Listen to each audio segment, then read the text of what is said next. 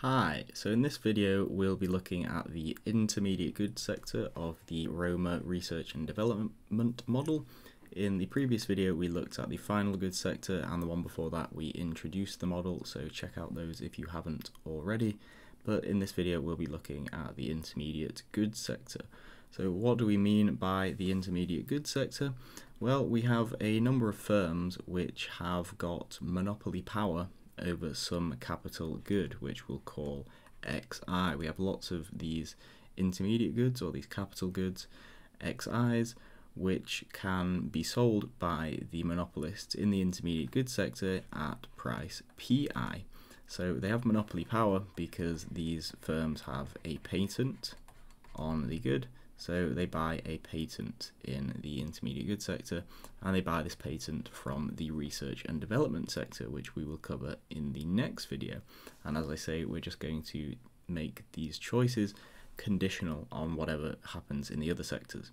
So we derived in the previous video what happens in the final goods sector, and so we now know that, but this intermediate goods sector is going to take as given what's coming out of the R&D sector. So consequently, we're just going to maximize do our maximization problems, and it's going to work out that all comes out quite nicely and works together with the other sectors of the economy.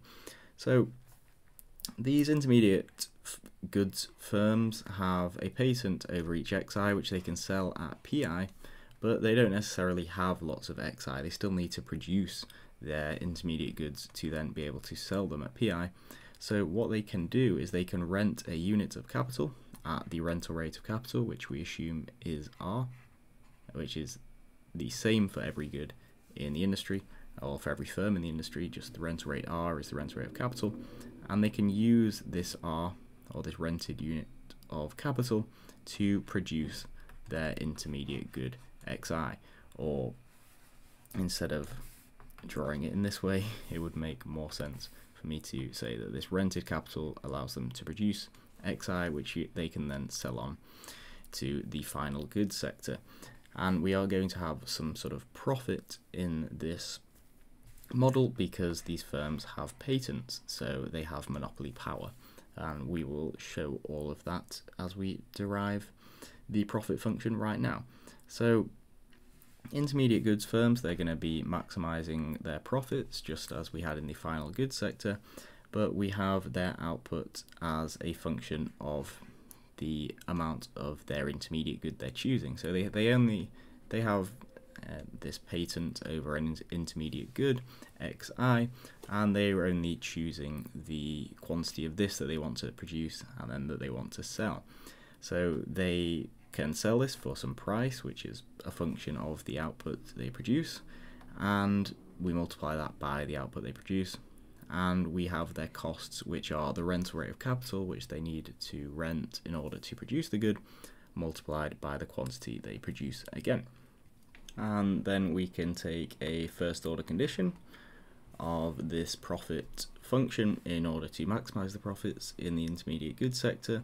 And since we only have the choice variables of the actual intermediate good input, we can just take the first order condition with respect to this, and for each firm in the intermediate goods sector it would be with respect to potentially a different XI. So for one firm it would be X1, and for the other one X2, and so on.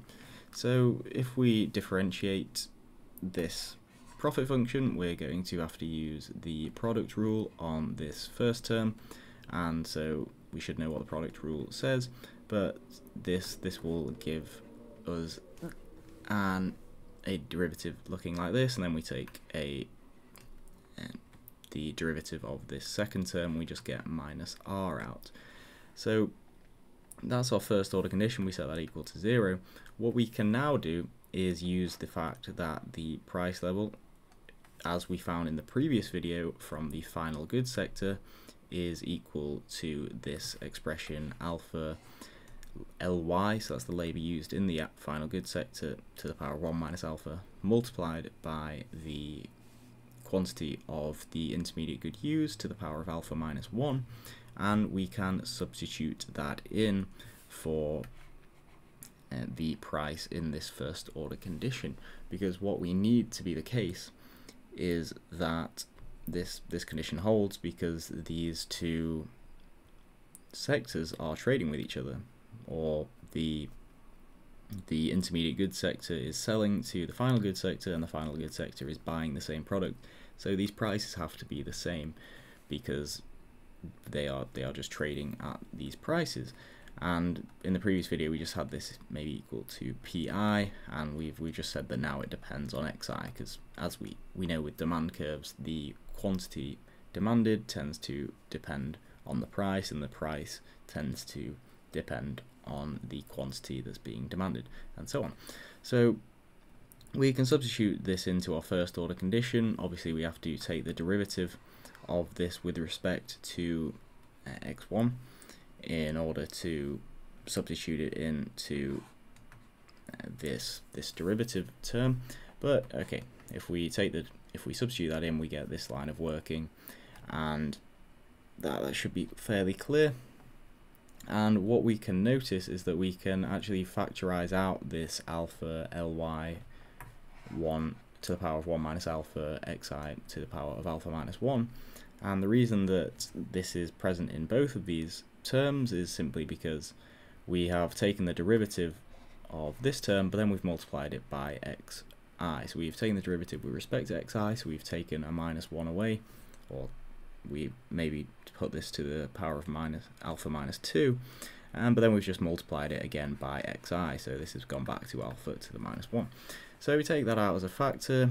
What we get as remaining in brackets is 1 plus alpha minus 1, and this is all equal to r, and we'll notice that these ones just cancel each other out. And notice again that this term that we have factored out is actually, whoops, where is it? It is exactly the same as what we defined the price to be, although I've changed it slightly by putting a 2 there. This is exactly the same, so this is just the price level dependent on x1, so we can just say that that is equal to px1, and then I've just divided across by this alpha, so divided through by alpha, so we get that the price with respect to x1 is equal to 1 over alpha multiplied by r, the rental rate of capital. And so what does this tell us? It tells us that the price of an intermediate good is just a markup of the marginal cost of producing it. So the marginal cost of production is r, the rental rate of renting capital to produce x1, but we're charging slightly more than this. We're charging more because obviously alpha is between 0 and 1, because it's the share of the intermediate goods, the share that this intermediate good gets of the income in our economy, so it can't be greater than 1. So this 1 over alpha multiplied by r is greater than r, so our price is higher than the marginal cost, and this arises because we have monopoly power in this industry, so they can charge a price higher than marginal cost. So we have markup pricing, and this is a constant markup for every one of the intermediate goods xi. So we can rearrange this by multiplying the alpha back across, and we just get this expression here, r is equal to alpha multiplied by the price. And what we're going to do is we're going to start to think about the profit function in this economy and the profits that are actually made by the intermediate goods firms. And we know that they must make profits because we've just said that their prices are higher than marginal cost, so they're making some sort of profit. So we can notice that r is equal to alpha times the price, and we also can note that this rental rate r by assumption is going to be the same for every single firm, and it's going to be the same whichever sort of capital we're renting in order to produce whatever intermediate good. We haven't subscripted this r by an I or anything, so it's just the same for every firm. And if r is the same for every firm, and this alpha is the same for every firm, it's just this constant, then pixi, or pi, has to be the same for every firm as well, just for this equality to hold.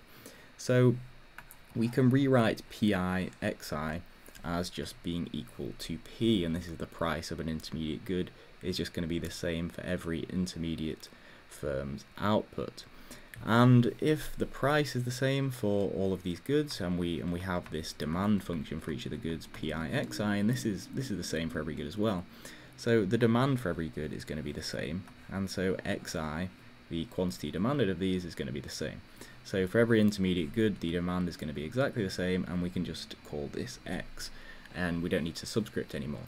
So we are now going to get a symmetric equilibrium in that all the prices of every firm is the same and all the demand is the same, and we can start to think about the aggregate profit function, and we could then divide through by the number of firms and give an individual firm's profit function. But what we make these assumptions so that it simplifies when we aggregate up. So the profit functions of firms are going to be quite simple. It's just the price that they sell their output for, but we take away the marginal cost of that output, R, and just multiply by the number of the good that they sell, which is X. And as I say, we don't need to subscript this with I because we've just seen that this is the same for every firm. We also had that this R is equal to alpha P, as we found above, so we can just substitute that in here to expand or to sort of manipulate our profit function, and then take out px as a factor of this line of working to get to this line of working, and then we can substitute in for this px value. And as we have used it before, we know that this p is equal to alpha ly to the 1 minus alpha x to the alpha minus 1, as we derived from the final goods sector in the previous video. So if we multiply this by our x, as we have px that we're substituting in for, well, this x to the alpha minus 1 just becomes x to the alpha. So we substitute that value in here, and we get that our profits are equal to alpha multiplied by alpha minus 1 multiplied by this labour to the power of 1 minus alpha multiplied by x to the power of alpha. And so to go a little bit further from our profit function, we can recall this result, or not this result, but this is what we started with, our production function in the final goods sector, which said this. I won't explain exactly where that came from because I did in the previous video, but if we use, along with this, the fact that our xi is now equal to x from what we've just discussed, this production function can just become this y is equal to a multiplied by ly to the power 1 minus alpha multiplied by x to the alpha. And we can do this because what we effectively have in brackets here is just the sum from I equals 1 to a of xi, and if we assume that xi is equal to x, as we have done, this is just going to be equal to ax to the alpha. So we then get this production function, which looks a lot nicer, and it actually looks a lot more like a Cobb-Douglas production function. And this is why we have assumed that we have A intermediate goods, because we can now get this A term out, which represents our technology or our TFP in a Cobb-Douglas production function. And so from the above that we have this profit function here, we can notice that we can substitute in our y from this equation, and we can substitute this in for our ly to the 1 minus alpha multiplied by x to the alpha, and divide it by a, and we can get that our profits are actually equal to this term here, which is a lot nicer having it in terms of y and a. Further to this profit function, this is a profit function that we're going to be using in the future, but what we can also do is we can make an assumption if we say that our capital stock is just equal to a multiplied by x. Why do we make this assumption? Well, we make this assumption because we can now, from our production function, which we have here, we can substitute in for this x term here using this expression here. So obviously x is now equal to k over a. So we just substitute that in to this line of working, and we notice that we have this a term here which we can multiply across, and we get to this line of working. And so both our a and our ly are raised to the power of 1 minus alpha, so we can put these in brackets together to get to this new production function. This is y is equal to this, and clearly this is the same neoclassical production function that we were using in the videos on the Solow growth model balanced growth path. We have our sort of units of effective labour, and they're raised to the power 1 minus alpha multiplied by k to the alpha. So this is a Cobb-Douglas production function with some sort of labour augmenting technology. And so since we've used this before, we can actually just use the same methods we've used in the videos to find our quantities of steady state variables, our quantities of balanced growth path variables, our actual balanced growth path, and the speed of convergence to this balanced growth path. We can use all of these things again, and that's very useful, and it's why we made this assumption up here that k is equal to ax, because if we use this assumption, well, we can use the exact same processes we have done in the other models, and it doesn't matter that we've got this new model with all these different sectors, we can still find balanced growth paths in the same way, which is very nice, and we've derived that from the intermediate good sector. So that will wrap up this video on this sector. In the next video we'll look at the R&D sector, so make sure to check out the playlist for that. Make sure to subscribe for some extra economics in your subscription feed, and do like this video. That'll be very helpful to me if it was at all useful.